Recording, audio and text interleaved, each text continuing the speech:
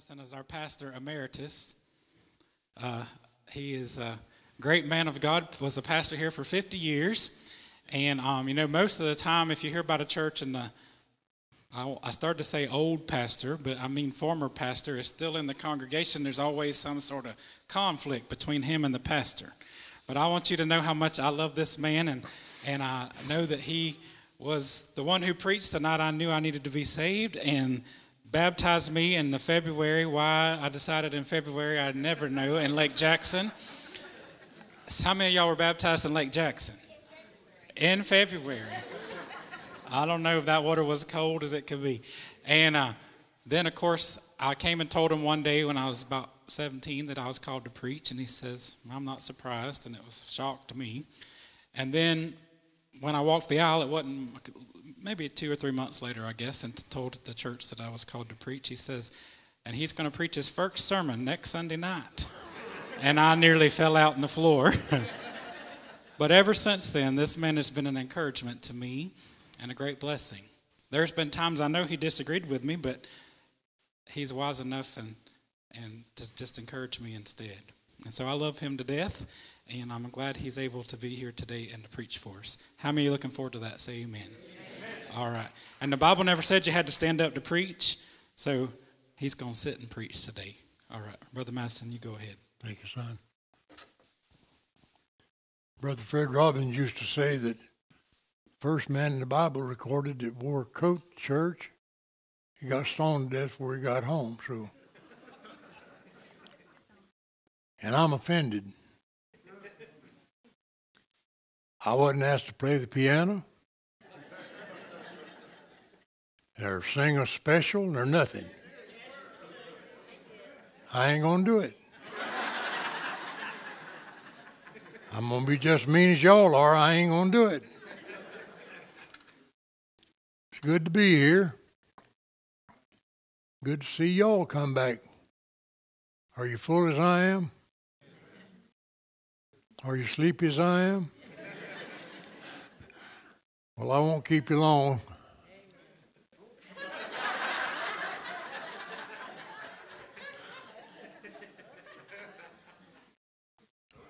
There was a fellow in church one time, and everything the preacher said, he'd say, amen, amen. One day the preacher told some tale on himself, and the old man said, amen. The preacher said, there's some things that just don't call for an amen.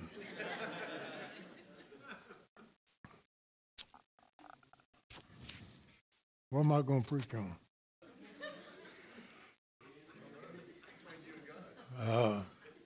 Mary Lou's asked me that for a week.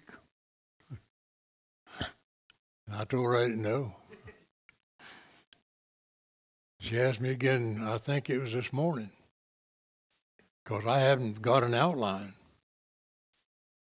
Said, what are you going to preach? I said, I don't know. She said, about time you're finding out. And I told her I've been working on this for 3 or 4 weeks, and I have been thinking about it. Brother R.J. asked me, I guess about a month ago, what I was going to preach on. I said, I've got a one-word message. He said, what's that? I said, you. Did you ever figure out what I meant? You're fixing to find out.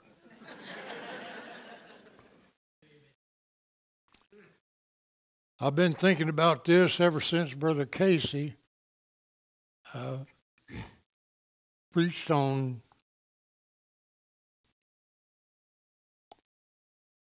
when Jesus fed the 5,000. You remember that sermon? Well, this thought come to me when you was preaching that. And I've been mulling it over in my mind ever since. Can't get it off. So I'm going to tell you all about it, and you told it off. How's that? Is that all right, Bobby? Okay. In the 28th chapter of Matthew, by the way, let me say this. Brother Ed Brown is here, and he's been my friend for how many years, Ed? Long time, wasn't it? He married way above himself. Y'all know that, don't you? I did. Some things just don't call for an amen now.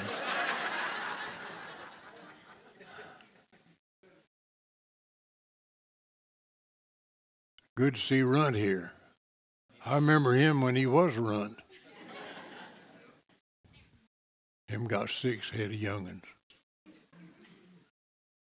That's something, ain't he? He grew it up through his hair. I remember when he had hair. He's always been a Runt, though. And I'm glad you stuck with that name. I'm glad it didn't offend you. May have when you was young, but it don't offend you now, and I'm glad of that. But it's good to see them fellas here. Glad y'all come. And your wives come with you. That's amazing. That is amazing. Sort of like, it may be like the fella said one time, his wife went with him everywhere, and somebody asked him why. His wife went everywhere with him, and he said, "'Cause she'd rather go with me than have to kiss me goodbye." So that may be what's wrong with them. Their wives would rather go with them than have to kiss him goodbye.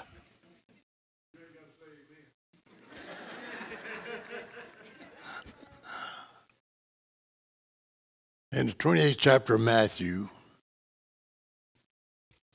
we find the Great Commission. Y'all know what that is? The Lord said, "Go ye therefore into all the world and preach the gospel."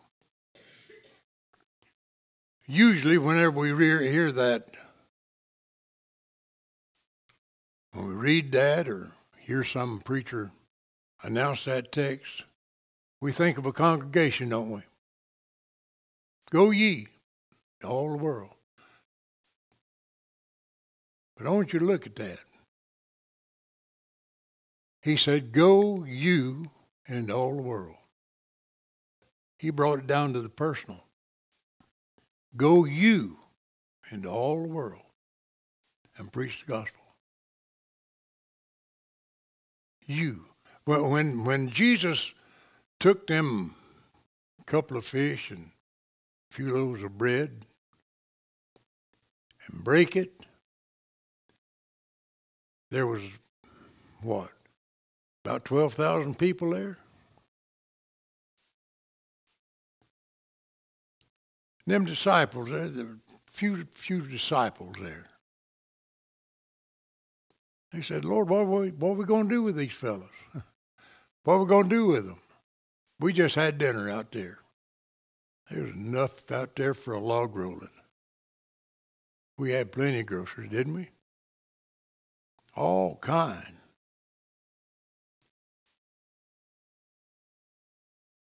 How would you like to have fed 12,000 people with that?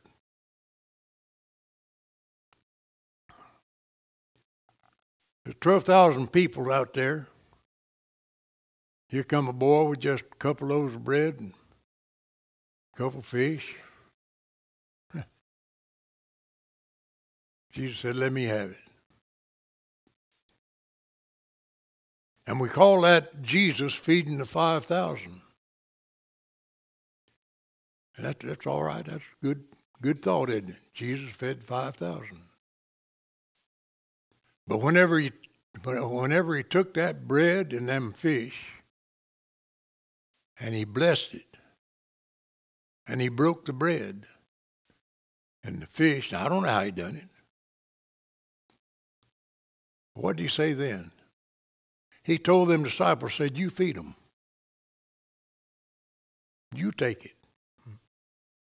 I've prepared it, now you take it. One night the disciples fished all night long. Hadn't caught anything. Come about daybreak, they looked up on the hill, and there was the Lord.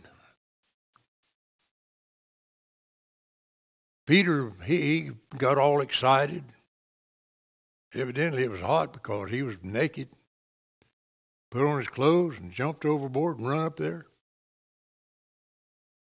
Jesus cooked breakfast for him.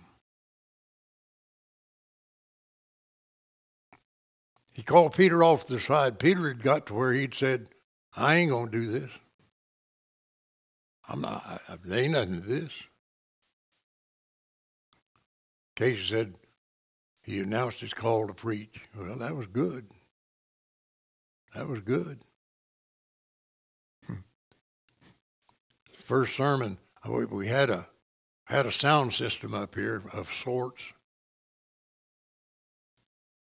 Had time up here with a microphone on, long cord. He would walk back and forth, walking back and forth. Little boy asked me, I was sitting over there. Little boy said, if he gets loose, is he going to hurt us?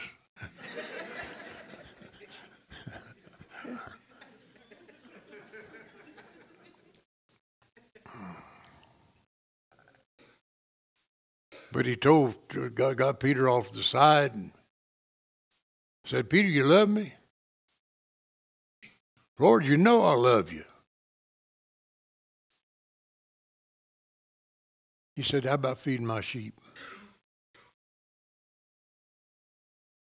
After a little bit, he said, Peter, you sure enough love me? I'm paraphrasing, of course. Lord, you know I love you. How about feeding my sheep? After a while, he asked Peter again, said, Peter, you sure enough love me? Peter got a little aggravated. Lord, you know I love you better than anything. Feed my lambs.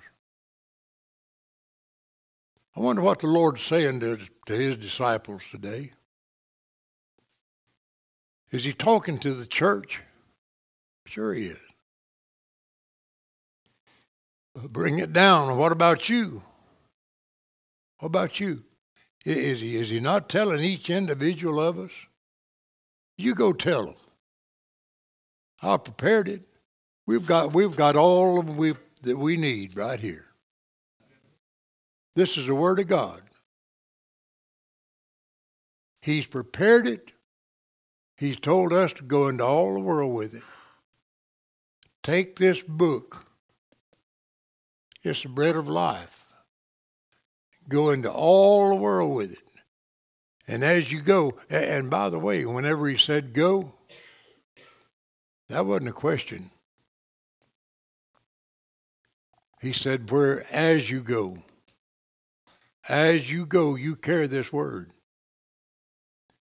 Now, some people say, well, I can't talk in public. You talk to somebody,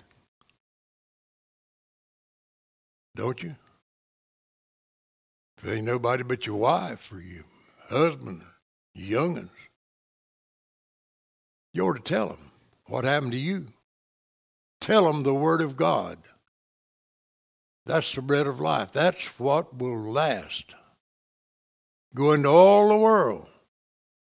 Preach the gospel. What do you say? Well, by what authority?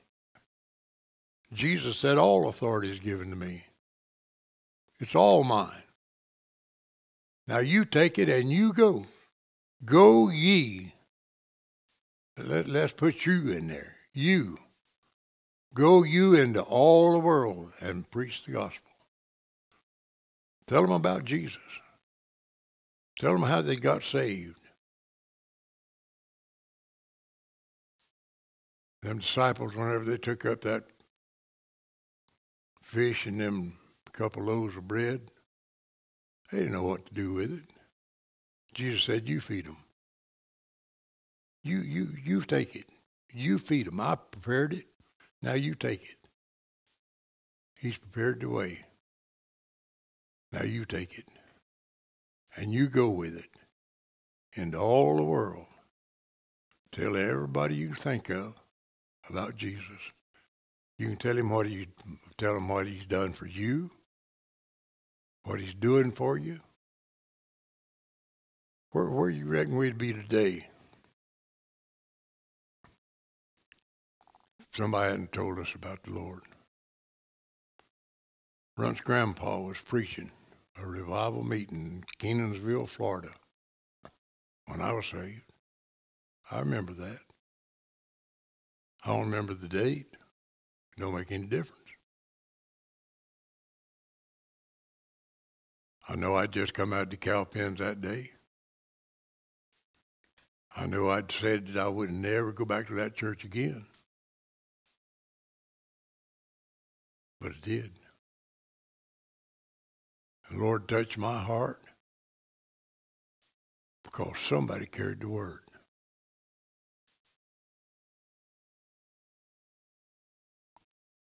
Runt's grandpa was a great man of God, Fred Robbins. I don't know if you ever met him or not. Little duck-legged Yankee. But he sure could plow with the gospel plow. He'd tell you about Jesus Christ. I loved him. Matter of fact, I got to preach his funeral. What a blessing that was. Because I know where he was. You carry the gospel. Go you into all the world. Wherever you go. You say, I can't go into all the world. Sure you can. This church, right here, August 18th, 1959, I told the church, this church here, that I would take it as their pastor. 1959. That's a long time ago, wasn't it? Been here ever since. And by the way, don't plan on going nowhere except to heaven.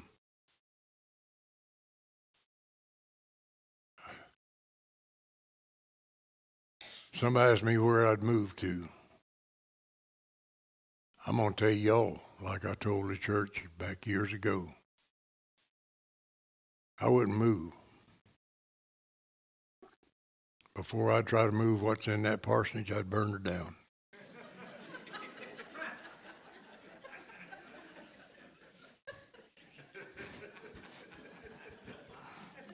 My wife has piled enough junk in that house. The Lord only knows what's there or where it is. So I don't plan on going nowhere. I'm going to stay here. We've got a good pastor, haven't we? He's doing a good job. Didn't think he'd ever amount to much, but he's a school teacher too. Did you know that? Pity them students. Now he's a principal. I had a principal one time named Swap. He beat me in the hand more times than I could tell you with a rubber hose. That's the way he whipped you. Beat you in the hand with a rubber hose. I had high blood pressure. I'd holler just to see them jugular veins jump out and something.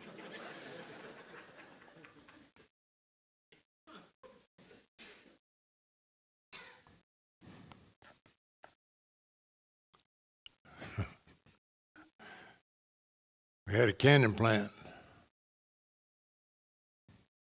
y'all ever go to a school that had a canning plant? We did in St. Cloud. The FFA boys grow a bunch of stuff, we'd can it. That's the only way you get out of class. They'd say, who wants to go work in the canning plant? I said, yeah, me, I'll go. Had me turning the handle on the canner. We was putting up beans one day. There was a lady that was feeding the thing. She asked me, said, what do you think of the principal? I said, I don't like that pustle-gutted rascal. He beat me in the hand with a rubber hose. She said, you know who I am? I said, no, ma'am. I'm Mrs. Swab. I said, I'm gone. So I skipped school that day. But it's been a pleasure. You are a great bunch to work with. 50 years. Believe it or not, I was here before Glenn Jones was. I've been here, 2 or 3 years for you? 2? I can't catch him in age, but when he come here, or when Glenn was born, moon's about the size of a quarter. You could step across the Mississippi dry-footed. But it's been a great time. A good time. And I thank you for this opportunity. That's about all I got.